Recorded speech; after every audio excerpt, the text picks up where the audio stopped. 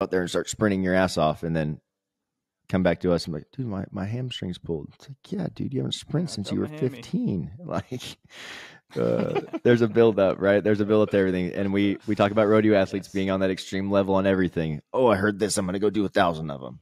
Don't do that. Be on the extreme level of getting the actual guidance that you need, investing your money properly, your time properly. Get a coach.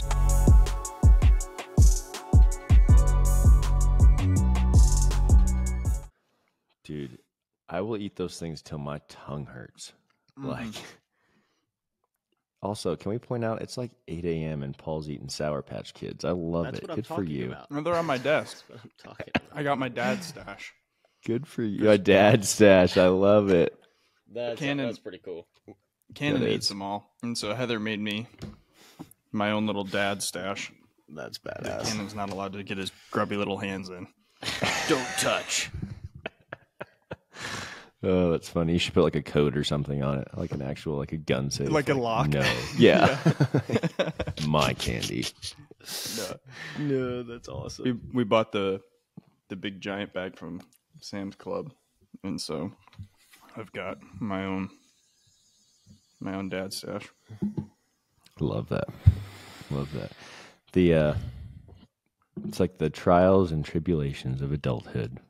Make sure you have your own candy stash. Yeah. Your little kids will steal it all. Yes, they will. Dude, I've just given up. I just eat whatever is in the house. It's like granola bars, more or less. They have like these little chewy granola bars. It's like that and animal crackers. Those are the only two things that we ever really keep in the house. Or here of late. It like changes. You know, she goes and buys her groceries, which lasts like 2 weeks. And so for 2-week periods, it's like, these are your options. Not a whole lot to choose from. Sour Patch Kids definitely aren't on the list. That's definitely not on making the cut. Well, you're missing out.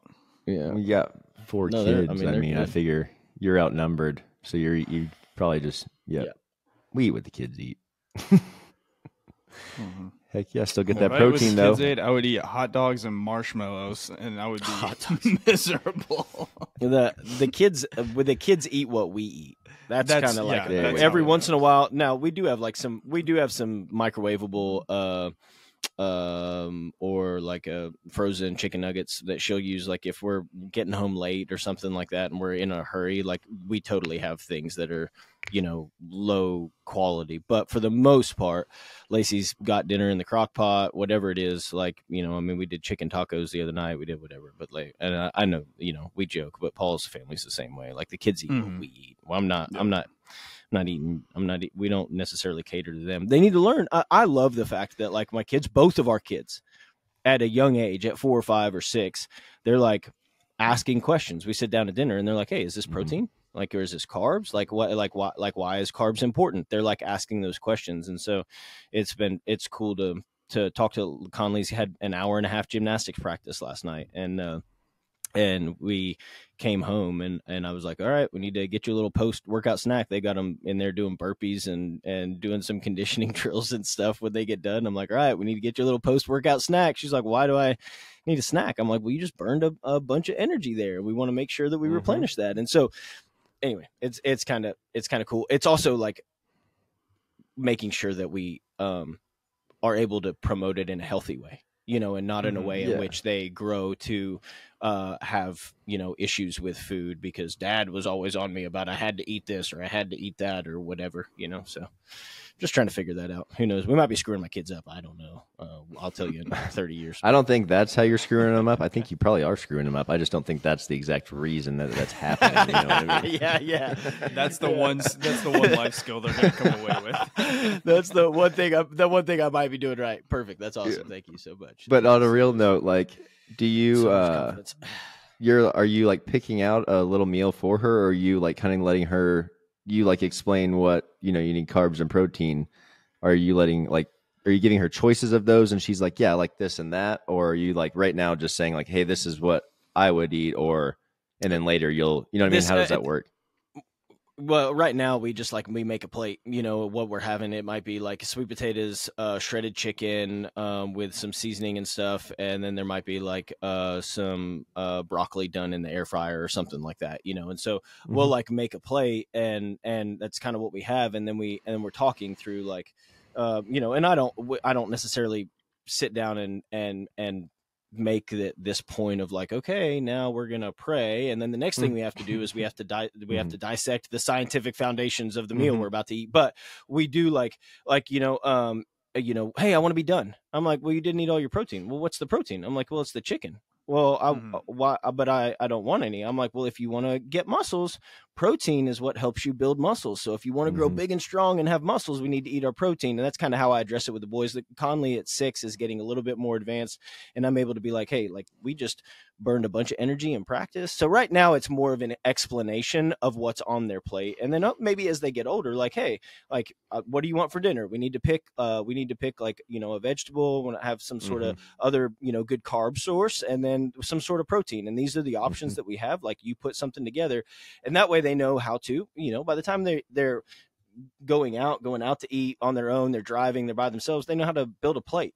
You know, they know like how to get a badass, relatively whole meal, which I think is pretty, could be useful for sure.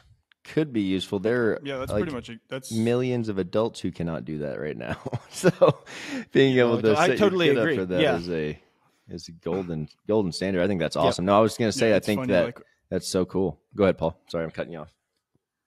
No, I would do pretty much the same thing that Logan was talking about. And it's funny, like we'll be out in public or, you know, at my parents' house or a friend's house or something, and Camden will kind of like start to spout off his knowledge about stuff. He's like, oh, well, I have to eat my protein first if I'm going to have any type of treat or anything afterwards. So like with our lunch structure is usually pretty relaxed. Like we tend to give them foods that they more or less like to pick. Yeah. Sometimes it's a hot dog, sometimes it's a peanut butter and jelly sandwich, marshmallows. It's a little less formal, and then they always get some sort of snack, like a couple like a chopped up the chewy granola bars with the chocolate.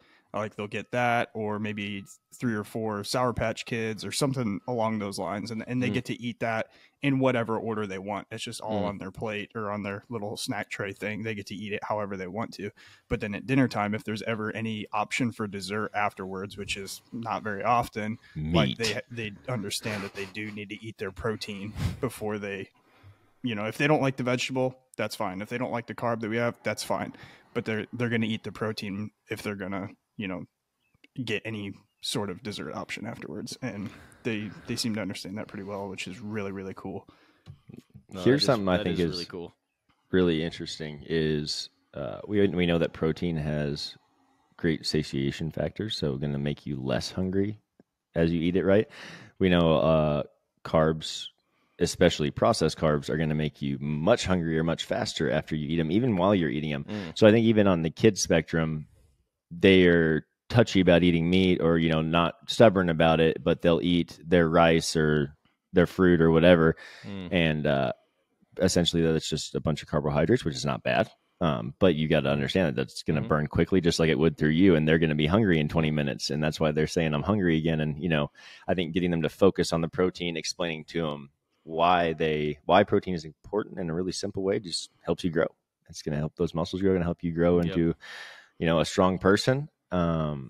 Kids listen to that stuff. They're sponges, you know, they absorb. I don't have any, but I just got to witness my soon to be niece and nephew hanging out for a week with them, and just, you know, like their mom talks a lot about sugar and how, you know, we need to look for added sugar and things like that. So he's always asking about sugar in the meals. Like, is there sugar in this? Is there sugar in that? Does he understand it exactly? No, but he understands the basics of it, right? And I was just thinking, like, what if you put that same amount of effort into talking about how important protein was, rather than demonizing other things, right? And I'm not saying that she's wrong. I'm just saying that was something that came to my mind. Like, you can switch the script both ways and kind of make it exactly how you want when it comes to their understanding of food and anything like that.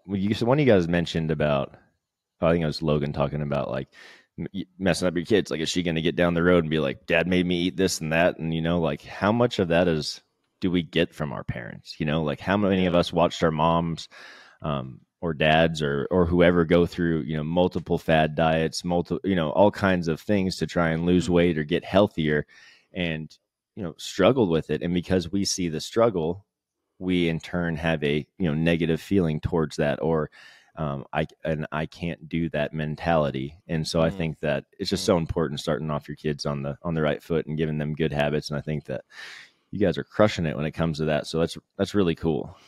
Really, really cool. Which I think so too. And like Logan bringing it up, like that it might, you know, affect them negatively. I don't think that's the case at all, because something that we've started doing recently, and Heather actually got the idea from Logan's wife, Lacey, was having a snack tray available for them to graze on throughout the morning. Smart. Like there's no restrictions. You can come and go as you please. You can take whatever you want. You can leave whatever you want. But like, this is what you're getting. Don't ask for any other snacks. And so what Heather has been doing is like, she'll put some cheese blocks, like real cheese, not American cheese or string cheese. Sometimes it's string cheese, but usually it's real cheese. She'll put maybe some lunch meat or like summer sausage or something on there. She'll put a bunch of different fruits or berries. And then she'll do like fun stuff like chocolate animal crackers or marshmallows or something else that's, you know, not quite so sugar dense like candy, but you know, a little bit more of the fun stuff. What we've seen, what always ends up getting eaten first is the protein, the cheese and the meat and the fruit. And so like on their own, they're making good decisions. Like we don't have to monitor them all of the time, because they already have a solid enough foundation that they're making the good choices first. If they get hungry later on, they'll come back for the animal crackers, but they're going to eat the real food first, which I like absolutely blew my mind when we like noticed that that's what they're doing. And I don't know if that's so much like us imparting knowledge on them or them just going for the things that their body's actually craving at the time, which is generally real food. And, you know, I experienced that. I'm sure everybody experiences that. You crave real food.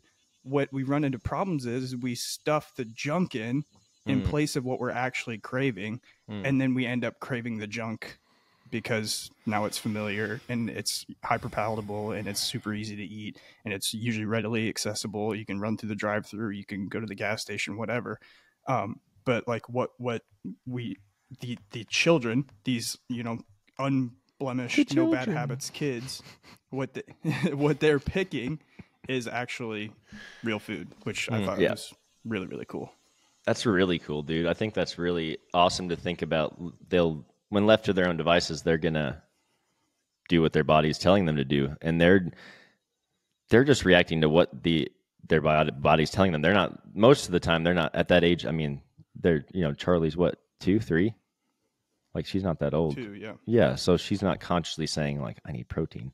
She's just like, good. Like, I like that, you know? So I think that's really cool. I also think the junk food side of things, kids, and this is like some random thought I just had right now, but there's like a thrill of asking for it and getting it, because sometimes you don't get it. You get told no, right? So I think that maybe they get stuck on that, like, ooh, like, am I going to get it this time? So I'm going to ask for it regardless. You know, I'm going to ask for ice cream or candy or whatever.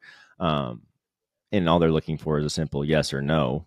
And, you know, when no happens, obviously they'll go eat the whatever. But I was just thinking about like the thrill of, you know, is it going to happen or not? Maybe is why kids ask so much, you know, and they're just like, it's not a given. I don't know. Random thought I just had. I think you're right on the money there, because I just read a post on social media from a child, I don't know, it was like a parenting page. So like they had some child specialist that they were quoting or something, and they were talking about screen time, doing that exact same thing.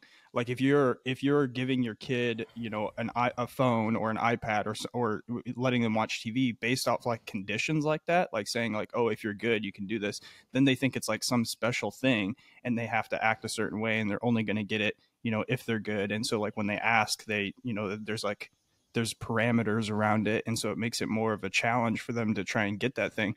But if it's more scheduled, like, okay, yeah, like for example, we just bought Hooked on Phonics, have it on the iPad. Our kids almost never play on the iPad for the kids, or not you. But yeah, not for me. I might use it. We'll see. If it's effective, if it teaches Cannon how to read, then I'm definitely using it. Got him. But like, so like he can do his schoolwork on the iPad, but like then there's no like, you know, that's what it's for. Like he's not like, there's no I guess like there's not a dopamine rush from like asking like, can that's I what I was looking for. Yes, that's what I was going it's for. more, yeah, it's more or less just I get to do my schoolwork and play these fun games doing on this Hooked on Phonics thing on the screen, and then after that it's over. So like it's a regular thing, not a conditional, like not if I'm good or, you know, that type of thing. That's cool, man. I think, yeah, it goes across the spectrum with pretty much all things when you're raising a kid. You know, how you present it to them is going to be how they react. I don't have kids, but I'm here for all of your advice. If anyone needs me, you can shoot me a DM. The number one. I got 2 dogs, though. Resource. It counts, all right? It counts. Hey, that's how most people sell fitness stuff anyway. They have absolutely no real world experience. They just look shredded, and they're like, "Oh yeah, pay me hundreds of dollars a month to teach you how to get fit." So I think you could totally do it. You could make. That's where you're missing out. You thought I am. I'm sitting here just reeling in my mind. I got Champion books parenting. I could do Dude, Masterclass. Champion parenting is the $1 million deal, man. Like, but just if you could do that with Champion Living, I don't want to be out of a job. I definitely don't need to be giving anybody parenting advice. So I would be out of a job if we switched to Champion Parenting. So if we could keep the Champion Fitness too, that would be great. That's not going anywhere. I'll be retracting all these words when I have kids by myself, I'm sure. So can't wait. I don't want to chase the rabbit hole, but the podcast will get a lot longer because Doug's going to be asking a lot of questions. A lot longer. This is we've had like there's like these phases, you know, where we you know, we've had some kids, and like Lacey and I bought a house a couple years ago, and then and Doug and I have gotten close over the last few years, been working together, coworkers and friends, and but he's, you know, had an apartment and been able to rent, and so like he's been my mentor for my job and like training and fitness and nutrition for years now. But then like there's so much like life stuff that I've had to go through that like he just hasn't had to go through yet. And so then when he bought a house, I'm like, yes, I was so excited because I'm like, oh, dude, just wait. Like things, it's fixing to get real now. So the next phase is like, okay, he's fixing to get married. Like when the kids come along, I'm like, all right, maybe I can provide some value here. Maybe I can maybe I can help. Or if he wants screwed up kids like mine, I can definitely help. If he, I'll just be like, how did you do this? Probably talk and to Paul. I will do the opposite. Then do the opposite. That's probably a really good strategy. Yeah, that's probably a really good strategy. Learn from others' kids that don't end up in jail. Yeah, for sure. I've done enough learning from my own mistakes in my younger years, so I've been caught up on that. Let's get into today's topic, which I think is something I know we've talked about this before, but rethinking cardio and it being the best approach to weight loss for rodeo athletes. And right now, bottom line, I'm not saying cardio is bad. Okay, just want to get that out there. I just had this talk with a client the other day, actually. It's a new client that just signed up, and I was kind of getting a little bit of background on them about like, okay, you know, you're obviously wanting to do something different. They weren't happy with their performance over the 4th run. And so I was like, okay, cool. You know, they're wanting to sign up. Okay, what have you been doing? And one of the things that they've been doing is they've been running a lot lately, 5-8 miles, 3 or 4 times a week. And they felt that they've been doing that for months and months and months. And they felt that they're, essentially, they didn't use this terminology, but essentially their body fat percentage was higher than what they wanted it to be. And they felt like they were packing around some extra weight that they didn't really need. And they didn't understand. They couldn't understand why I like, man, I run more, and this week I'll run more, and I keep going, but I'm never really seeming to make progress. When I look in the mirror and my performance in the rodeo, I'm tired when I get to the rodeo, and I'm never really seeing a whole lot of changes in my physical appearance, and I just don't know why. So I think this is a great topic for today. Absolutely, man. And I think we run into that with athletes all the time, or even people that are not rodeo athletes, just moms, dads, business folks who have regular lives that want to look good, feel good, be able to do whatever they want in life, and are stuck in this freaking cycle of not being able to get the goals they want and doing more and more and more of an activity and still nothing happening.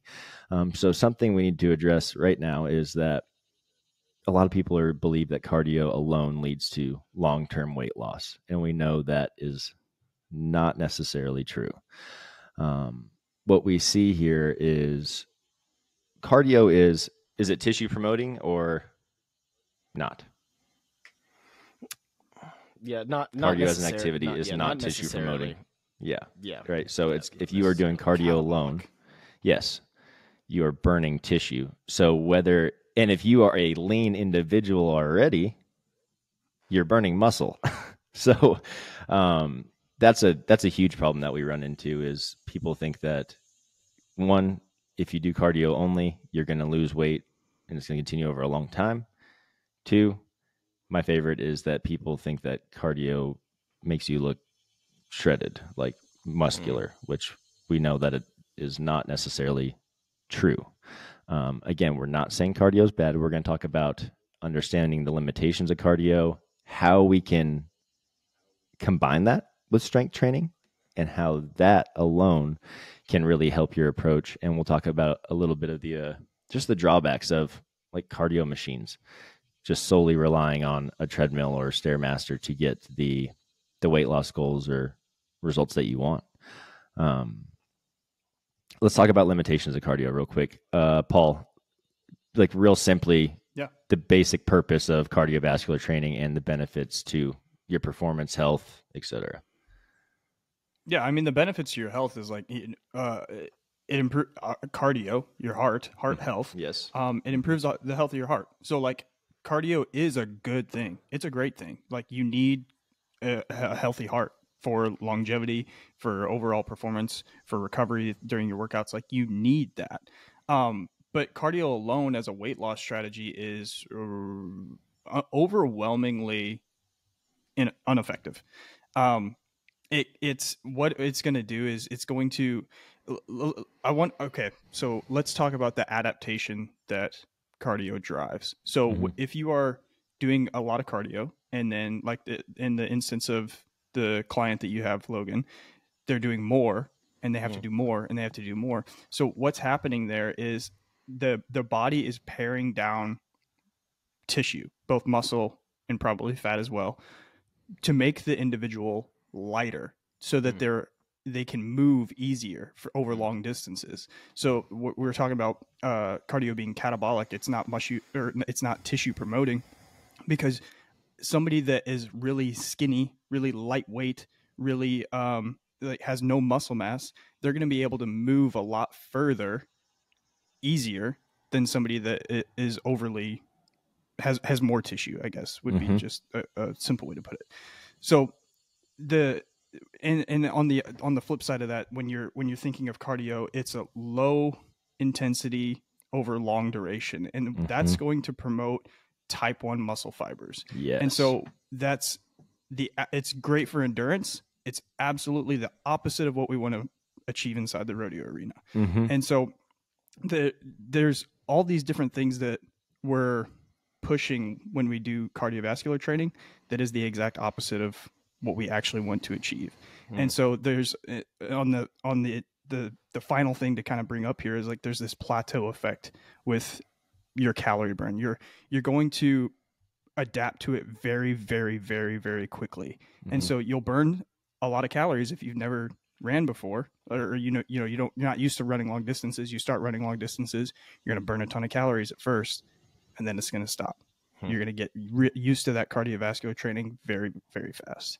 It's like 2 to 3 weeks about is where you start to see those plateaus start to kick in, depending on how often that you're obviously completing that exercise. But I think that was the type 1 muscle fibers is huge because y'all, that's slow twitch, right? That's our prime movers. How many times do you hear athletes or future clients, prospective clients say, I need more fast twitch stuff. I need to build, I need to be quicker. Running miles is not going to help that, y'all. We want to build your type 2 muscle fibers, and we can do that with cardiovascular activity. It's just not in the cardio or aerobic energy system, right? We want to stick to more of that phosphagen energy system, fast glycolysis, maybe the beginning of it, because most of these events are taking about 10 seconds max. So we'll talk about how we can train that and how we can do that, but also that's kind of getting into the sports performance, not necessarily, we're just talking about weight loss here for athletes. So I just thought that was really important. And the plateau effect obviously is, we see that all the time. And if you're listening now and you've been someone that has, just solely run or biked or whatever for long periods of time, you've probably experienced that yourself. So let's talk about strength training. Logan, why don't you let us know a little bit about why we think that this is the most efficient approach to reducing fat mass and increasing muscle mass?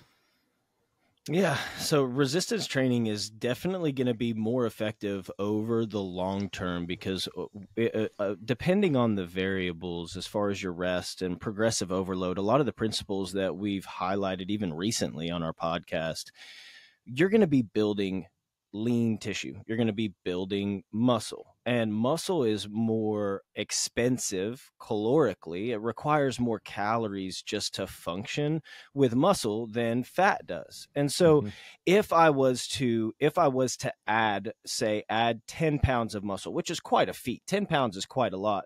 Number one, it doesn't take up as much space on your frame as 10 pounds of fat. When you look at 10 pounds of muscle versus 10 pounds of fat. And so somebody might hear 10 pounds of muscle and they're like, oh, that's huge. Well, if you look at somebody that's gained 10, it's not that much, but they're going to be burning extra calories at rest because that muscle requires more. So we have person A that runs on the treadmill 3 or 4 times a week for a few miles to burn 300, 400, 500 calories.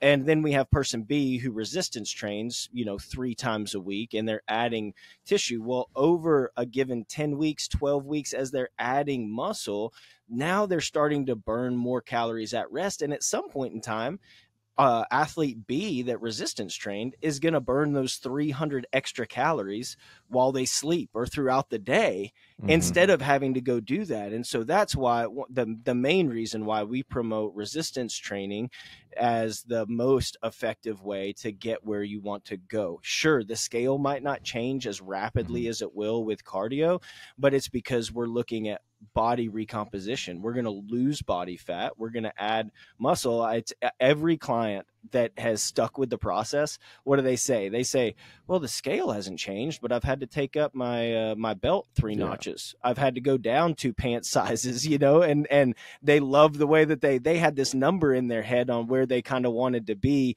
weight wise. And we're able to slowly over time, as they add muscle, they're like, okay, forget the scale. Dude, I look good, and it's because we're resistance training and building that lean tissue. Exactly. Resistance training stimulates muscle synthesis, which makes your body composition improve. I've always said number one way to burn body fat is build muscle. You're going to see that fat start to disappear the more muscle that you put on.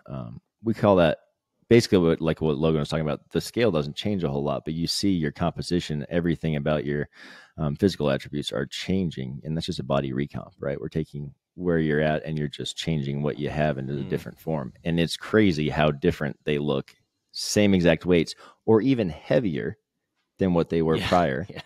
But way more muscle mass, way less fat, and they look way leaner. So I think that's really important. And we're not talking about bulky. We're not talking about being bulky. And we get this a lot with female clients, and that when I start talking about resistance training, they're like, oh, well, I don't want to get huge. And, it's like I saw this analogy this morning, actually, while we were waiting on the podcast. Although this is perfect timing. But he said looking at, lifting weights and thinking that you're going to get bulky is like me looking at my minivan and thinking that I can't get in that because I'm going to become a NASCAR driver. It takes a lot. It takes a lot of intentional effort, eating, nutrition, sleep to get bulky. It's not a thing. And a lot of times what women are referring to is that they want to be toned, but not bulky. Well, toned really isn't a thing. What that means is that they want to add muscle mass and they want to lose body fat. That's how we get that lean that leaner look, that quote unquote toned look, and that comes from progressive overload resistance training. Mm-hmm. Yep. I've been lifting for 15 years and I'm still not bulky. Yeah. Dude, I've been trying to get much. bulky. I've been trying to get bulky for 4 years and I'm still not there. So Yeah. I want to share a client success story real quick. Logan kind of gave us the whoa story at the beginning, and I was going to save my success story for the end, but I think this is a good time to insert it here. I have a client who's been working with me it's been over 2 years now. It's been a while. He's been really consistent with his training, but he was one of those guys that always wanted to run. Before we started working together, he was running 5 kilometers, 8 kilometers, because he's from New Zealand. I don't know what that converts to, but that's what he would tell me he was running. 100 miles. And then he would It's like 10 he miles. would add those in addition to our workouts as well. And he's doing it like, several times a week, sometimes every day. And over we talked on the phone the other day, and over the last 6 months or so, he's like, yeah, man, I quit doing those runs. And I had some guys telling me like, man, you're looking jacked, dude. You're looking strong. And he's like, I'm at the lowest body weight I've ever been since we started working together, and I feel better. And I was like, ta-da, you finally listen, and look what happens. It's you crazy, get the man. result you want. Mm-hmm. It is. If you just overdoing it on the cardio. Yeah, don't overdo the cardio. And if you have a coach, for fuck's sake, trust them. You are paying them to do that. Like, golly. Nothing chaps me worse than like someone paying me to coach them and them telling me what they need. I'm like, dude, all right, you can go somewhere else. This is not going to work. This is not worth the headache for sure. No. Yeah, well, it's just like, I just don't understand. Yeah. Don't understand. Yeah. But I don't take my real car quick, to the mechanic and then tell them how to fix it. Hey, I think you know what I'm saying? Like, that's why I use a mechanic. That one, yeah. Yeah. Exactly. Yeah. Yeah. Here's my shit. Fix it. Thank you. That's what I'm paying you for. I will listen to what you tell me because I don't know anything about this. Exactly. But on a real note, on the car, I really would have to take it to a mechanic because I'm absolutely worthless when it comes to that kind of Yeah, thing. you and me both, brother. You and me both. It's like it's the interior rotor carburetor. I don't know. It's your blinker fluid, bro. Yeah, Fix your blinker duh. fluid. I'm underneath the hood for 2 hours. I can't find the blinker fluid Where's reservoir. the storage tank for this shit? Where's the storage tank for this? Oh my goodness! I'm the last person that needs to own an RV, and here I am sitting in one. I love it. I think it's hilarious. In a year because I'm scared. Yeah. Anyway, well, it's fixed now, so get after it. Yeah, for sure. After it. Real quick, let's talk about cardio machines. We see guys, girls on when I go to the gym, I've seen guys and girls on cardio machines solely for their entire session, and a lot of time that's like close to an hour. Dude, a lot of gyms will put like time printouts limits, on the cardio machines that says 30-minute time limit and then get off because people will just camp out on those bad boys. Man, that just seems so damn boring to me. First of all, like that does not seem fun in the least bit. But relying on cardio machines, treadmills, Stairmaster, and granted, they're not bad. But if you're solely relying on those to lose weight, we're missing the boat. We just talked about how the body adapts to repetitive cardio movements, leading to decreased calorie burn over time. Paul just talked about that. So the more and more we're on the cardio machines, the more and more we adapt, the less and less we burn. You just keep digging the hole and going nowhere.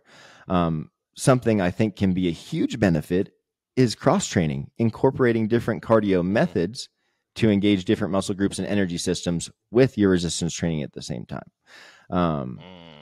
So actually that'd be like a combination training, but you could also do, my favorite is the rower. Like if you're going to do a cardio machine or the assault bike, rower, assault bike, full body exercises, full body movements.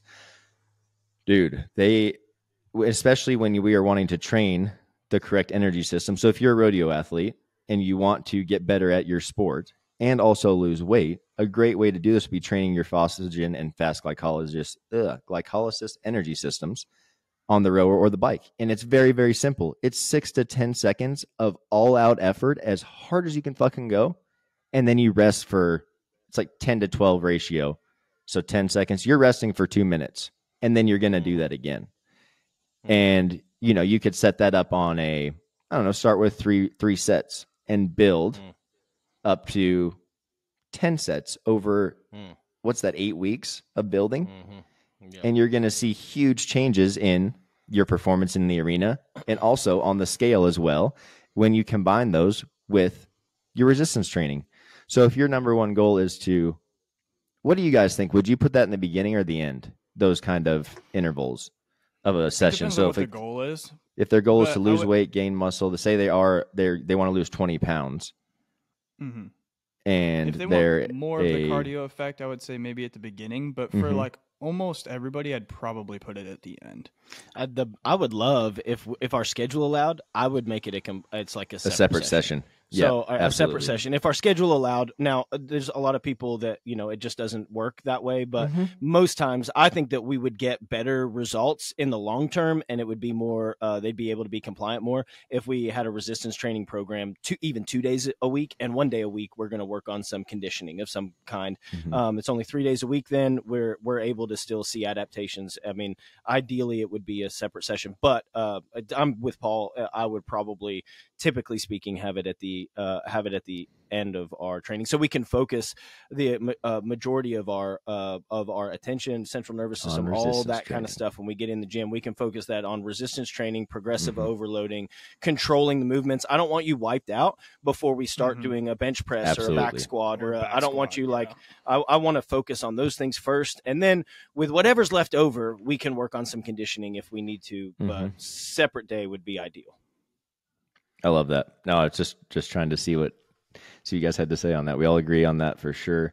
When I was in my really competitive CrossFit training stuff, we had separate sessions for everything. So we had an aerobic session in the morning, an Olympic session in the afternoon, and in the evening we had our metabolic training, some kind of AMRAP. It was a lot, but I loved that part because you got to focus solely on what you're doing in each session, right? So like I'm on the bike or the rower or running or whatever, I'm solely dedicated to that.